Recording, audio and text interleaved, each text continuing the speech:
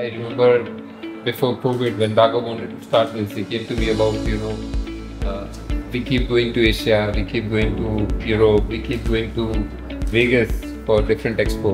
But this is a platform that India wanted badly. I'm glad it happened. I'm glad it's successfully running.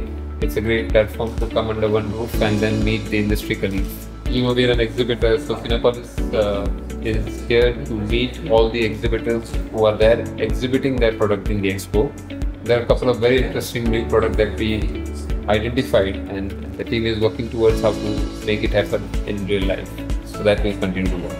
A couple of things, I guess every year when we come, like I said, the first and the foremost thing is it's very difficult once you get into your day-to-day life to meet everyone under one roof.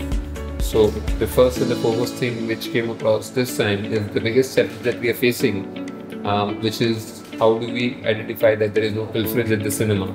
And then we got to meet few people who have developed a software which kind of identifies that how many people are actually sitting in the auditorium, and then we tally that with our Vista software that we've installed and making sure that there is no pilferage.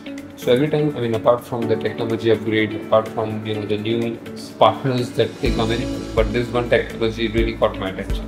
Number of visitation, because when it started first here, then in Bombay, and now back here.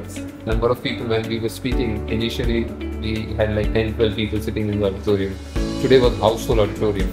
So the services are getting upgraded, quality of people are getting, and now we are getting more relevant audiences. I guess it's a great thing. 𝗘𝗫𝗣𝗢, that's our industry update for not only what happens in India but globally. So we continue to read that and be part of 𝗘𝗫𝗣𝗢.